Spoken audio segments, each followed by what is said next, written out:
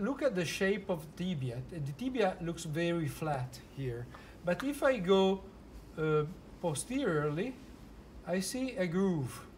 And the structure, you can find it here, is the anterior arm of the semimembranosus.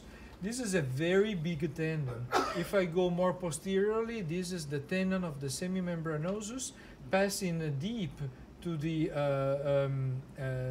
medial collateral ligament, and then I can reorient the transducer going up to demonstrate the tendon at a more proximal location. And here is the tendon of the semimembranosus on the posterior aspect of the joint.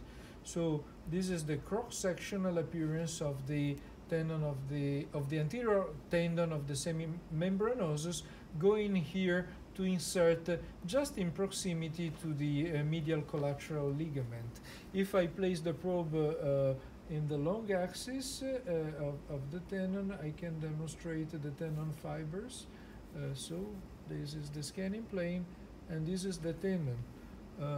I increase gain, and this is the anterior arm of the semimembranosus. Very big tendon located in close proximity